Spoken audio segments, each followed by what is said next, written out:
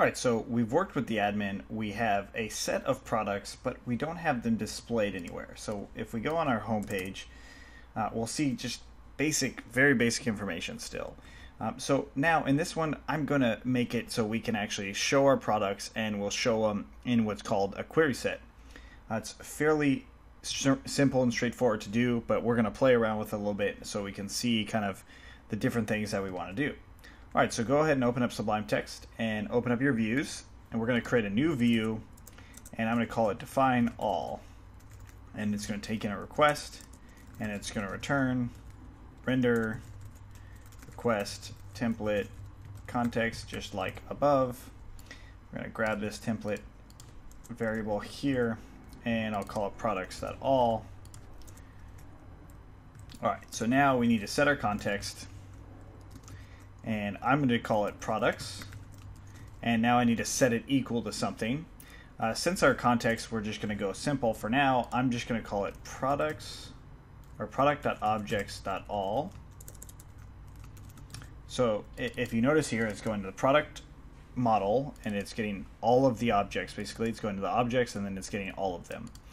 So we actually have to grab those objects. So we'll do from .models import product, and this is again a relative import to the app itself. So if you were in a different app, you would do from products.models, but since we are within that product app with our view, we can do .models. All right, so all of this is doing this context right here. I can actually, let's just take it out of that context and call it, and set a variable of products equaling to that, and then we'll use our context to be products. All right, so all of this is doing is it's creating a view that's grabbing every single instance of the product model. That's all it's doing. It's literally .all, so literally all of them. And then our context, we're using a variable context or template variable for products, and that's going to be set to our view variable of products. And then we're going to use the template of all, which we have not created, so we'll need to do that. And then it's going to render it.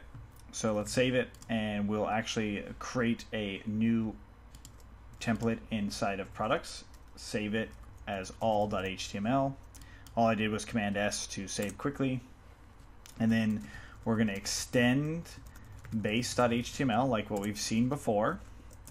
And then we'll do block content in block.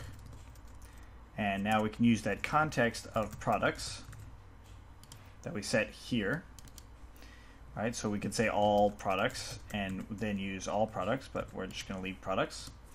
So now that we have that, it's going to return a list of products. So let's actually get it so we can actually see that.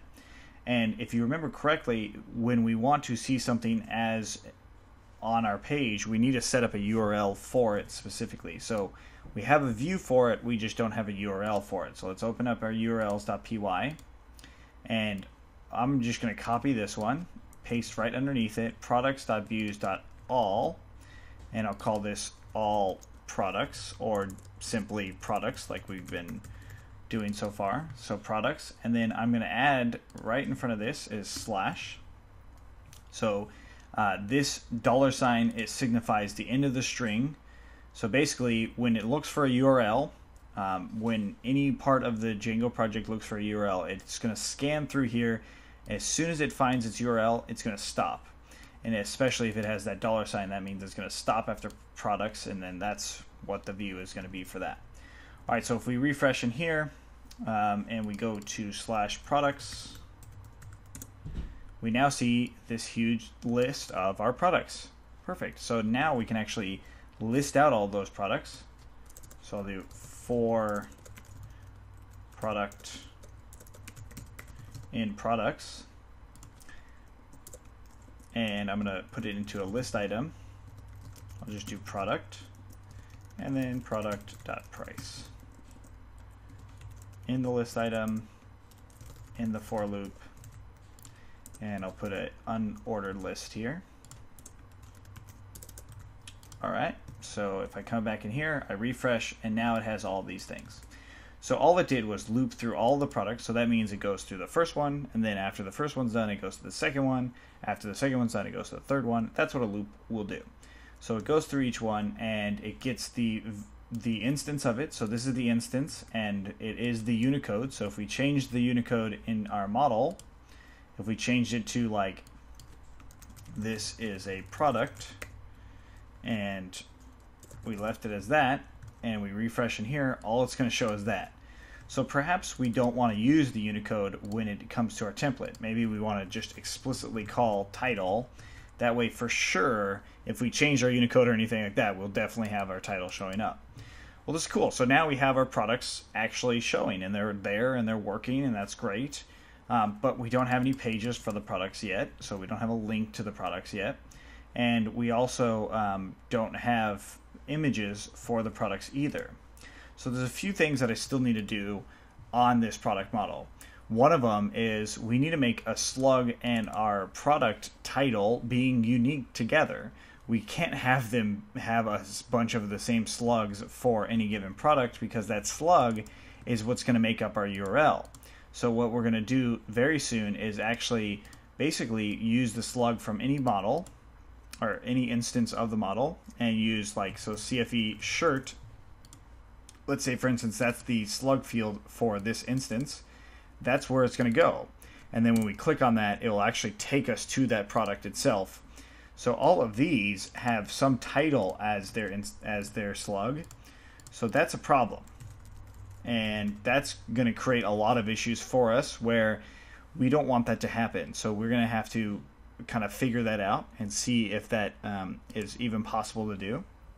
And then also we want to make sure that we add in some images. So now what I'm going to do is I'm going to install, I'm going to cancel the server and do pip install south.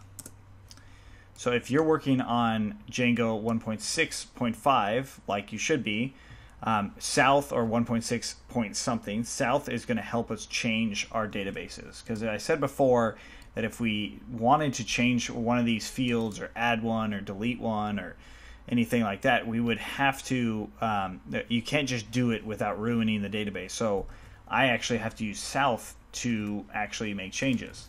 Now if I do python manage.py syncdb, what I'll see is that it's installed custom SQL. It doesn't actually install the model, right? So to check that the model's in there, we go to installed apps and then we can run syncdb and we've got no errors at this point. So what that means is the model itself, this is actually in the database and it's ready to be used. So since we just installed south, we did pip freeze, we pip installed south, we need to add south into our project. We need to add it into our database because south is going to track changes that we make to our models.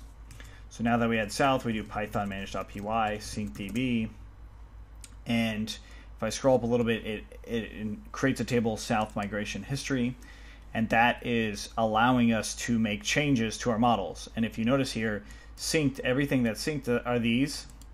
Not synced, use migrations. We need to actually change something to be managed by south, so it's in here, and then south makes the changes for us. So in order to do that, we'll do python manage.py convert to south products. So all I'm doing here is now changing the ability to make changes to our products, right? So like I can now go in here and add something to our models. So let's actually do that. So I'm going to go in here, I'm going to grab this price one, and I'm going to copy that, paste underneath it, and I'm going to get rid of the default and put null equals to true and blank equals to true. And instead of price, I'll call it sale price. So now that we have that, we can actually use slashes there to go to the next line, so it's just a little bit cleaner for us. So now that we have sales price or sale price, that we have a price and sale price, we just made a change to the model. So what we can do is python manage.py schema migration products auto. And if you see this, this is good. This is what you should see. If you don't see this, that means that you made some errors with the code, and I'll show you how to do that and fix that in just a second. For those of you who see this, we can just now run python manage.py migrate products, hit enter, and let's run the server again. And I'm going to go into my admin, products, click on any product, and now I see that there's this new one called sale price. So this is where I can actually add a sales price to whatever I'm working with, right? So that's kind of good. So if I did, let's say $19.99, saved it, we do see that, hey, that sale price is working. All right, so now, well, what if you ran into some errors with your model? Like, what if you, for whatever reason, South did not work and you got all these errors and you just don't know what to do? So what I would do is just leave the model as is. I would go in here, I would delete this migrations folder. This is the easiest way to do it, especially when you're in testing, right? So I delete that migrations folder, and then I delete the database file. So now the migration folder for the app, or any app for that matter, is gone. And so is the history of South, all of the South history. So the entire database is gone now. So all of our products are also gone. So if I did python manage.py, syncdb, create a new super user, and we're going to do the same thing that we've done before, password and everything, and I sync it, and what you notice is, hey, it syncs everything. It installed the tables. Now you don't see necessarily all the tables coming through like you did before because we installed South, so it's running this way now. Or actually it does create the tables up here. So you see the tables all being created here, and then it shows that they are synced after South is installed, which is great.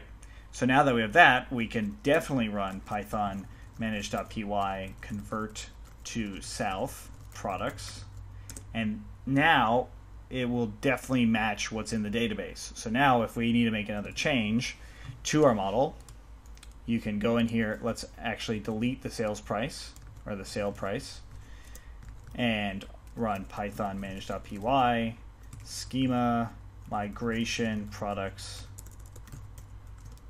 auto. It deleted the field, and then we do python manage.py migrate products, and now it's migrated, so the field is now gone.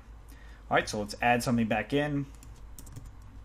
I'm going to add sale price back in and run schema migration again. So now that I made a change, I have to run schema migration, so I hit enter. And now that schema migration goes through, it tells me that, hey, you can run manage.py migrate products, so I do that. And now that change is finished, and it's in our database, and it's there, and it's ready for us to work with. So there's a few other things that we need to mention with using South. One of them is the null is true and blank is true, and also default. So when you add a new field to a model, you definitely have to make sure that your model or the field itself is not going to be blank in the database, or it's going to be allowed to be blank. So if it's going to be a required field, meaning you want it to be required, then you absolutely have to put a default. If it's not going to be a required field, then you can do null and blank. Because what it's doing with schema migration is it's going to add to all of the current instances this new field. So let's see that in action too. So I'm going to actually go into our admin. Let's run the server again, and we will also see in our products. I'm going to have to log in again. Our products now have nothing, but notice that the search is still there, price, all the filters are still there that we made in the admin. So if I add a new product, so product 1 and sale price $19.99, active, okay, save. All right, so there we go. I have sale price and price, slug, all that stuff. Cool, that works. Now I'm going to add, let's say for instance we want to add a image field. I'm going to do image equals models dot, I'm going to use file field and upload to, and it's going to go to products/images. All right, so file field. So this is a file uploading field.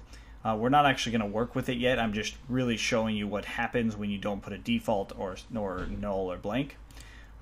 We are actually going to end up removing that field, and we'll come back to it later. So I'm going to hit control, and then I'm going to do python manage.py schema migration products auto. And this is what happens. It says you must specify a default, or it says product field does not have a default yet is not null. So that means it's required. So what this is this is only saying that you absolutely have to set a default for all the fields that currently exist. So all the instances that currently are there, it needs to have a default, or that field needs to be able to be null, which we did not set. So if I set it to be null here, and then you don't have to set it to be null or blank equals to true. You could just say null equals to true. Now it's actually going to run. So I'm going to actually I'm going to quit now. I'll hit quit now. And now if I run it, it allows me to run it. And then I'll do migrate. All right, cool. So now that actually worked. And if I run the server again and refresh in here, go into products, I see that I can actually upload a file field, which is great. So that's actually kind of what we wanted to see, but I don't want us to get ahead of ourselves with the file field and image field because we haven't done a few settings. So I'm actually going to delete this. That point, adding it was merely to show you what would happen if you added it without the null or blank or default. So now I migrate it, and there we go. Got rid of it. Now it's gone. And we do a refresh. It's no longer in there, and we don't have any issues with the database or anything like that at this point. All right, so that's query sets, the initial part of query sets, and then also using South. I know it's two kind of different topics, but they're useful when it comes to actually working with our products. We will actually need to use South quite a bit, so that's why we introduced it just now. All right, so we'll see you in the next one.